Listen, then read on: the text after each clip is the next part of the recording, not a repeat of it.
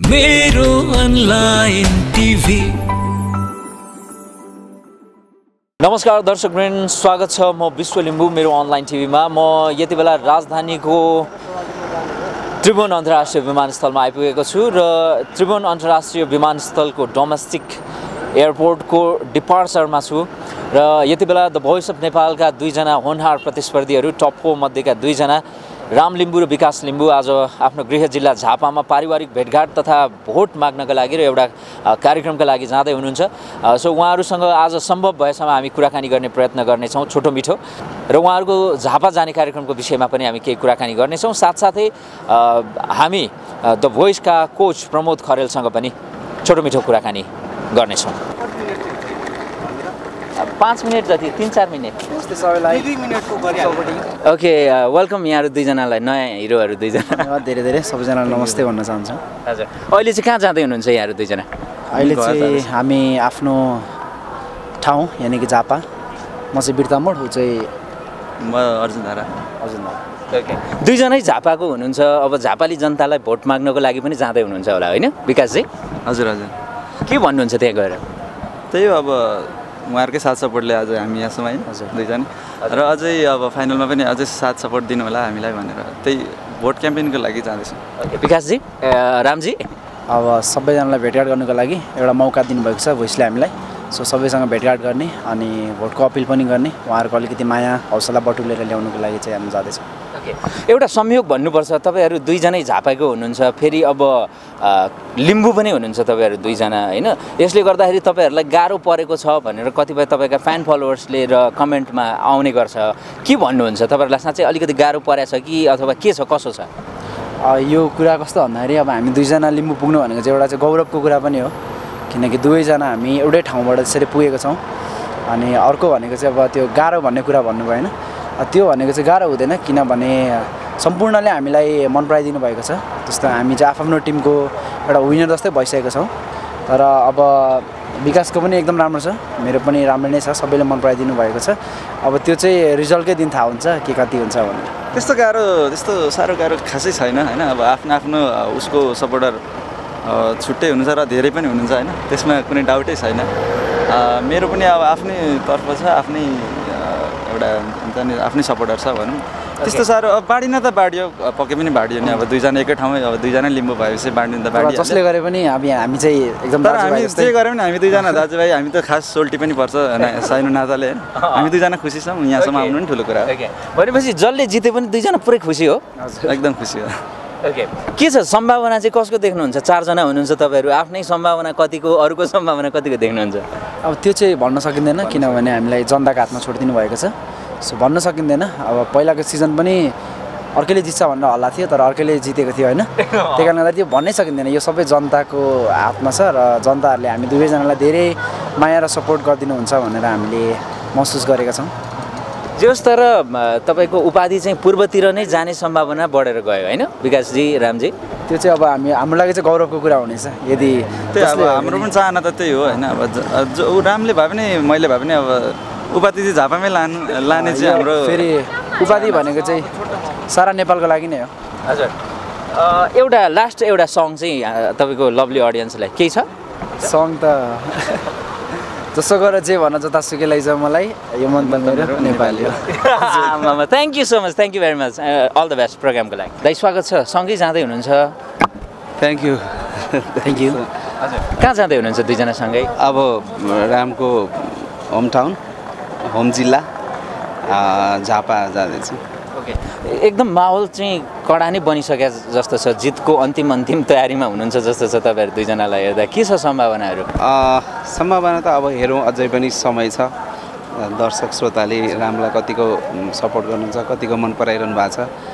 उहाँहरूको विशेष सपोर्टको खाँचो छ। सम्भावना त सबैजनाको छ, चारैजनाको छ। अब धेरैभन्दा धेरै भोट दिनु होला रामलाई, त्यही भन्न चाहन्छु। खास झापामा चाहिँ तपाईँहरू दुईजनाको र विकासजीको पनि प्रोग्राम होला, खास के प्रोग्राम छ त्यहाँ चाहिँ? रामले पनि 2-4 शब्द रामको खास भनेको चाहिँ अब भोइसले हामीलाई एउटा सानो टाइम दिनुभएको छ आफ्नो होम टाउन भिजिट गर्ने र सबैलाई देख्ने र भोटको लागि पनि अपिल गर्ने, त्यसै गरी सबैको हौसला सँगै बटुलेर ल्याउनुको लागि चाहिँ एउटा सानो समय दिनुभएको छ, त्यसैको लागि जाँदैछ। जस्तो यहाँ चाहिँ रामको लागि सपोर्ट गर्न जाँदै हुनुहुन्छ कि अथवा अरू प्रोग्रामहरू छन् दाइ? मेरो त ट्रु वे छ, हजुर, दुइटै छ। म रामलाई पनि सँगै हुन्छु र राम फर्किएपछि म फेरि मेरो सोहरू छ उतै, म फिकल पनि पुग्छु। आज लास्ट इयर जस्तो तपाईँकोबाट स्टिल भएको कन्टेस्टेन्टले जित्नु भएको थियो, अब योपालि तपाईँले स्टिल गर्नुभएको कन्टेस्टेन्टले जित्ने सम्भावना बढेर गएको पनि भनिन्छ कतिपय अवस्थामा। रामको सोसियल मिडियामा एकदमै राम्रो फ्यान फलोवर्स पनि देखिएको छ। तपाईँ आफै चाहिँ त्यो सम्भावना बढेर गएको देख्नुहुन्छ कि के देख्नुहुन्छ? मलाई त कस्तो लाग्छ, सोसियल मिडियामा त उसलाई एकदमै राम्रो, मान्छेले राम्रो भन्नुभएको छ। उसको पर्फर्मेन्स, उसको आनी बानी, उसको एटिच्युड, उसले लिने कुराहरू, उसले बोल्ने कुराहरू, मान्छेले उसले धेरै फ्यान फलोवर कमाएको छ। खुसी लाग्यो यहाँसम्म आउँदाखेरि उसले यत्रो पब्लिकको सपोर्ट पाएको छ। अब बाँकी त अब सोसियल मिडियामा लाइक कमेन्ट्सले मात्रै पुग्दैन, खास चाहिँ जति लाइक कमेन्ट आउँछ त्यति नै भोट आउने हो भने त खै जित्छ कि। तर अब भोट कति आएको छ आई डोन्ट नो, जनताले श्रोताले विशेष गरेर दर्शकवृन्दहरूले कति भोट गर्नुभएको छ डिपेन्ड्स अन भोट जस्तो लाग्छ। अब पब्लिक सपोर्ट त एकदम छ, भोट पनि त्यस्तै आयो भने चाहिँ एकदम चान्स छ, हेरौँ।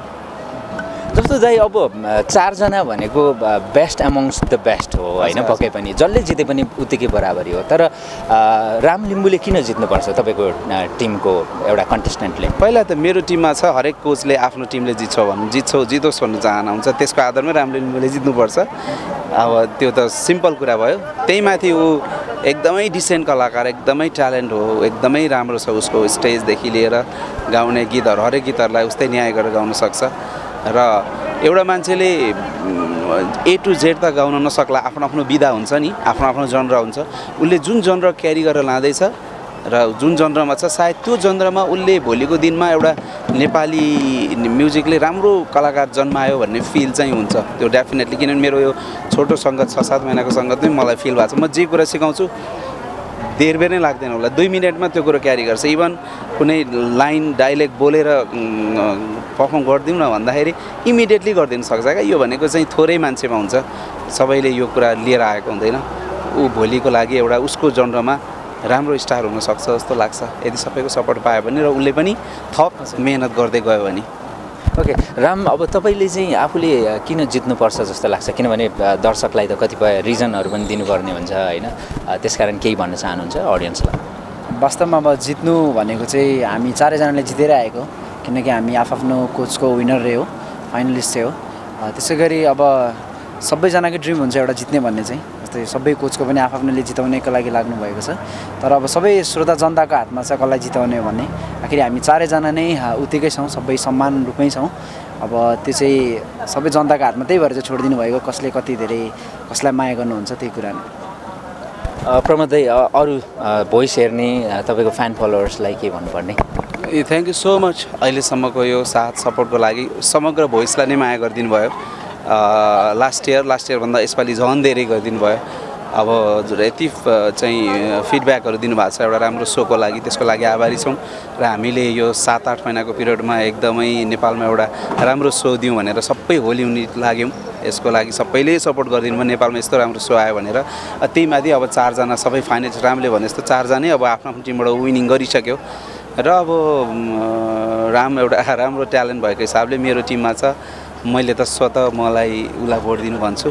अझै पनि समय छ, 2 दिन जतिको अझै 3 दिन जतिको अझै समय छ। तपाईँहरूको 1 भोट 2 भोटले आफ्नो फेभरेट ट्यालेन्टलाई भोट दिनु होला। एउटा चाहिँ मलाई पर्सनल पनि राम्रो लाग्छ, मेरो टिमको मात्रै नभएर राम भोट दिनु होला। Thank you so much. ढिलो पनि भयो फ्लाइट। हजुर रामले लास्टमा के छोटो अन्तिममा सबै सम्पूर्णले टिम प्रमोद हामीलाई माया गरिदिनु भएकोमा, यो भोइस अफ नेपाल पुरैलाई माया गरिदिनु भएकोमा धेरै धेरै धन्यवाद। अनि भोटको लागि चाहिँ रामको कोड चाहिँ 08 हो। नेपालबाट भारतबाट कतारबाट म्यासेज गर्न सकिन्छ। यदि सकिँदैन भने धेरै ठाउँबाट कन्फ्युजन छ कसरी भोट गर्ने। मेरो पेजमा यति म्यासेज आएको छ कि मैले हेर्न सकेको छैन। प्रभु पेको एप डाउनलोड गरेर त्यसलाई रजिस्टर गरेर त्यहाँभित्र गइसकेपछि तपाईँले रामलाई भोट गर्न सक्नुहुन्छ। जति पनि भोट गर्न सक्नुहुन्छ, सबैले मन खोलेर भोट गरिदिनु। Thank you. परमजी thank you.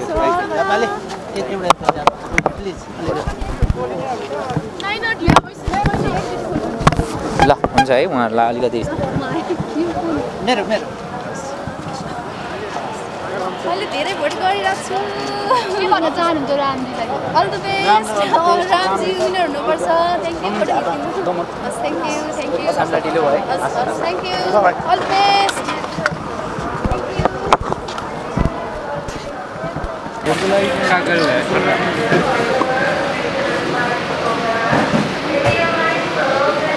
अब ट्यालेन्टेड राम्रै हुनुहुन्छ सबैजना होइन तर रामजी चाहिँ एकदमै डिजर्भिङ उहाँलाई एकदमै भोट गरिरहेको छु जसको फोन भेट्छु मैले सबैजनाकोबाट कलेजमा पनि होइन सबैजना साथीहरूकोबाट फोन भेट्ने बित्तिकै मैले भोट गरिरहेको छु क्या उहाँलाई थ्याङ्क यू सपोर्ट गरेर जानुभएको हजुर हजुर हामी फ्यामिली सबैजनाले सपोर्ट गरिरहेछौँ